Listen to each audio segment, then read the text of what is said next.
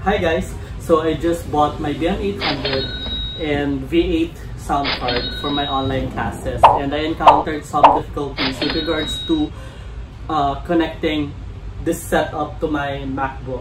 Unfortunately, hindi kasi siya na detect yung mic in my first setup. So I found out the best way on how to connect your BM800 with the V8 sound card on your MacBook. May it be a MacBook Pro or MacBook Air.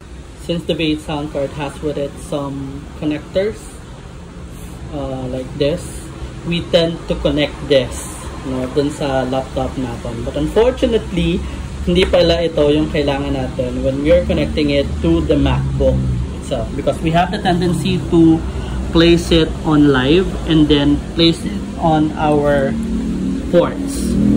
But if that's the case,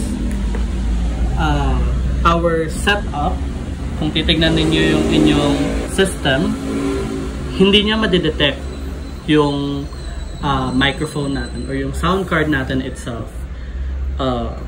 So the resolution is to just connect our charger on the charging port and then connect it in your USB.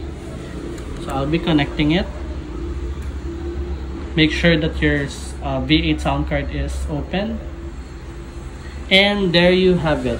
So you will see that it is now detected. So you can choose it as an input device and an output device as well. So when you record it, ay magagamit na yung inyong sound card.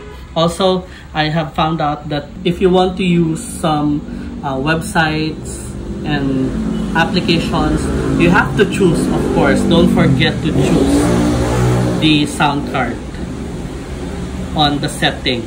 Kasi for example, we have GarageBand. Yeah.